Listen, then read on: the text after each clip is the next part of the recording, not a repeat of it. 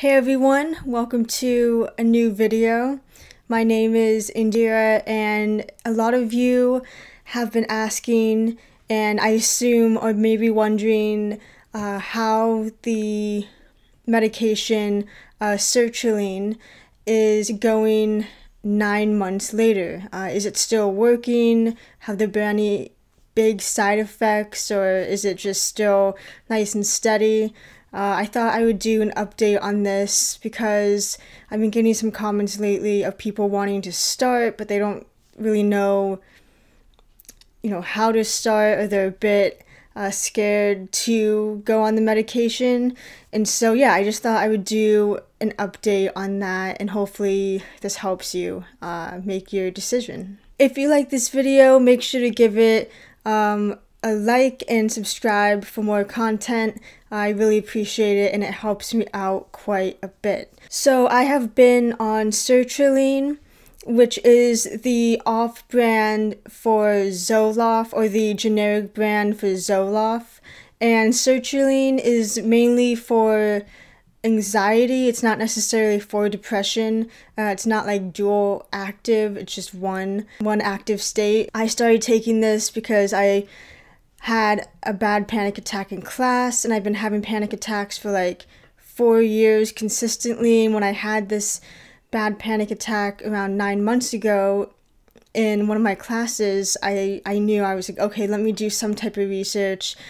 This can't be the new normal. Like, there has to be a way that I can at least stop the panic attacks and just be able to focus and be normal and not have crushing anxiety.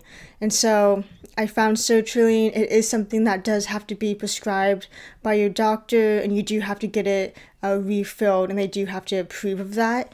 But if you have anxiety and you're honest with your doctor, hopefully they will allow you to go on this medication. So for the first week, I believe I took half of 25 milligrams, I believe, and then I was on 25 milligrams.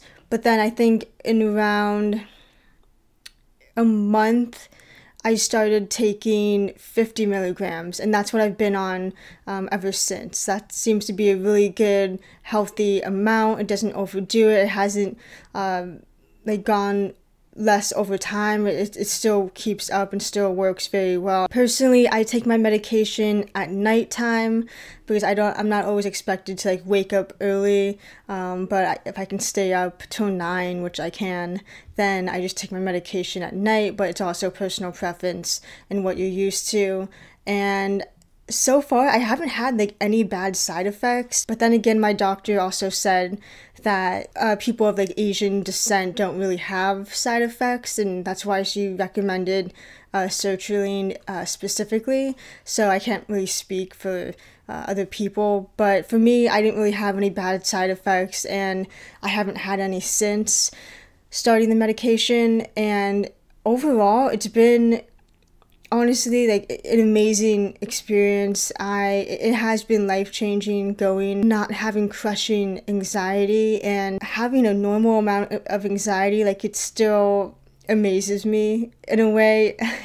that might sound kind of crazy or weird or out there, but it can get in the way. Anxiety can totally get in the way, and I feel like if you can at least control it or at least have a normal amount, it's so worth it.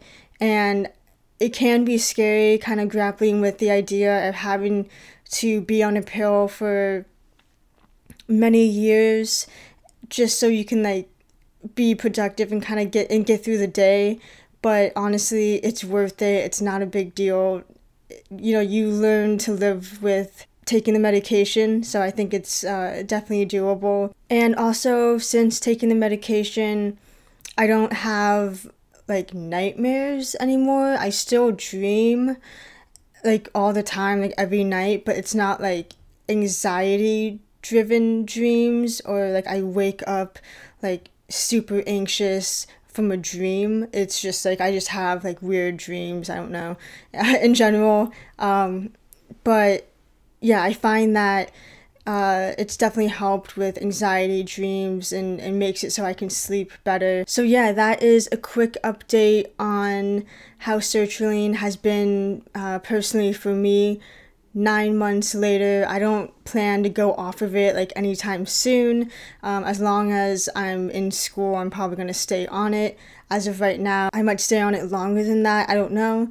But so far it's been pretty amazing, and I still believe that if you can give yourself and be kind to yourself and just give yourself some type of relief, like go on medication, it's okay. You don't even have to like tell anyone about it. Just go on medication and just see for yourself how it will work. Yeah, I highly recommend going on anxiety medication if you have crippling anxiety, because it really does change the way like your thoughts, you think better thoughts. Like, I know it's not made for like depression, but it does help with just normalizing the everyday, which is, if you have really bad anxiety and if you have panic attacks, it really makes the difference. So yeah, it's been great, and I would highly recommend that you at least do your research and consider going on anxiety medication. It's been amazing, and I also think that, especially since the days, at least from where I live, are starting to slowly get longer, that maybe this can be the push for you to reconsider going on anxiety medication. So yeah, I hope you guys enjoyed this video. Yeah, let me know what you guys think. If you have any questions, leave them in the comments below and I should get to them.